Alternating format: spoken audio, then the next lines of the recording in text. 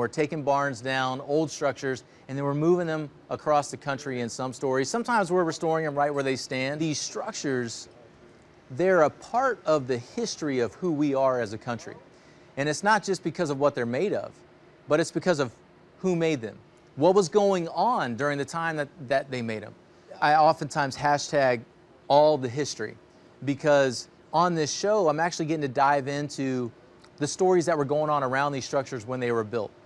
And there's good history there, and there's not so good history, and that's okay. We need to talk about it. I want to learn about it. I want to know